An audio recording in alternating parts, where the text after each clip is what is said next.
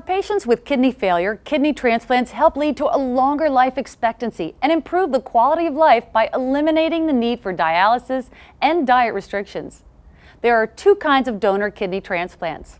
You can get a kidney from someone who has just passed away, or you can get a kidney from someone who is still living. Living donor kidneys are of better quality. Also, this type of transplant is more convenient since the surgery can be planned, unlike surgeries for deceased donor kidneys that can happen at any time. To be a living kidney donor, you must be healthy and have normal working kidneys.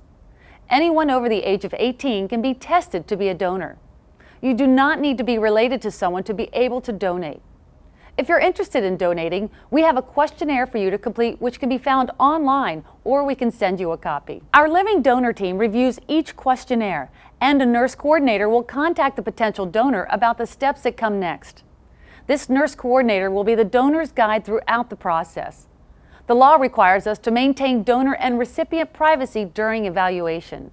If the donor would like for the recipient to know details about their workup, we encourage the donor and recipient to speak directly. Potential donors will need several tests and evaluations done before a transplant happens. This can include a full medical exam, an evaluation by a kidney doctor, an evaluation by a donor surgeon, an evaluation by a social worker, a CAT scan, urine tests, blood pressure checks, and an EKG. Depending on the donor's age, there may be additional tests needed. Once the donor's first set of blood and urine tests are complete, we will schedule an evaluation at the University of Maryland Medical Center. This appointment will take several hours. We'll try our best to complete all of the tests on this day. If there is an abnormal result, the donor may need to repeat that test.